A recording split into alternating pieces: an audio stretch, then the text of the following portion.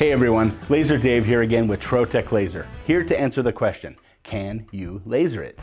Today, I will see if it's possible to consistently laser mark onto the surface of natural horns and bones. Let's find out.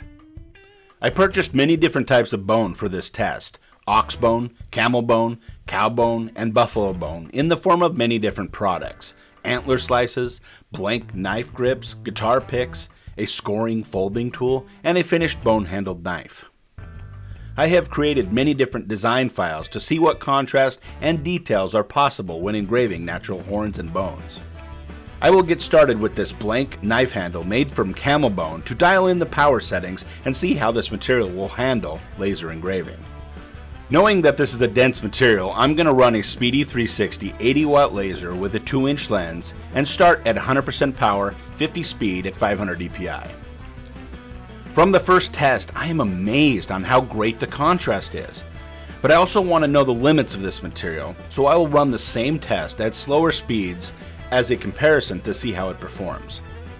Testing again at the same settings and only adjusting the speed, running a bit slower at 40% speed, 30% speed, and finally 20% speed. As you can see, all the tests worked very well, indicating that bone is very easy to laser process. Now that I know how the laser performs, I want to see what kind of tolerance is possible by engraving over the curvature of this bone. In this case, I will focus on the halfway point by manually focusing in between the high and the low points with a standard 2-inch lens with the focus tool. Now let's run a simple image onto this cow bone and see how it looks. As you can see, it handles the laser engraving and focus tolerance very well. How about a slightly more complex design? Again, it held the quality beautifully. Now for an even more complex graphic engraved over the entire surface of this buffalo bone. As you can see, the results are outstanding, far better than I imagined when I started this project, producing great contrast and tolerance on these 3 different examples, and also confirming the results are consistent with varying species of bone. I will now switch to a different product. These are Dakota deer antler slices. Even though the density is slightly different from the hard outside versus the softer inside of the antler slice, the engraving contrast is very similar to the outer bones that I have already run. However, I do see more depth in the engraving. Even trying a more complex graphic also proves to be possible on these antler slices. Next, I will try an ox bone scoring and folding tool. These are a product that has been finished unlike the other bones that we have tested so far. This tool is machined and polished smooth, so I am going to attempt an even more detailed engraving. As you can see, it worked very well, producing great contrast and great detail across the entire surface of this scoring tool.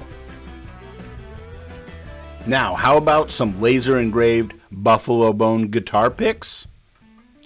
Yes, of course, no issue at all, producing a great graphic onto the surface, just like the other bone samples we've done so far.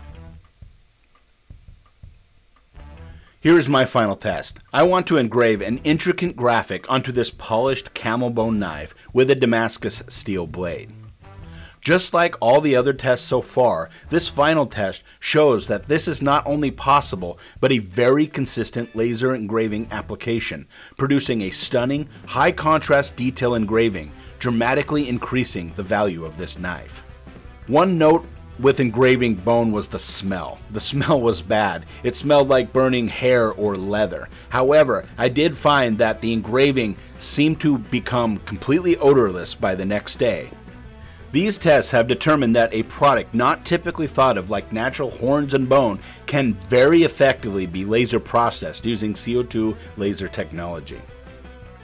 If you have something that you would like to see me try and laser, please let me know in the comments section. Thank you so much for watching. Don't forget to like and subscribe to see what I laser next. We'll see you next time.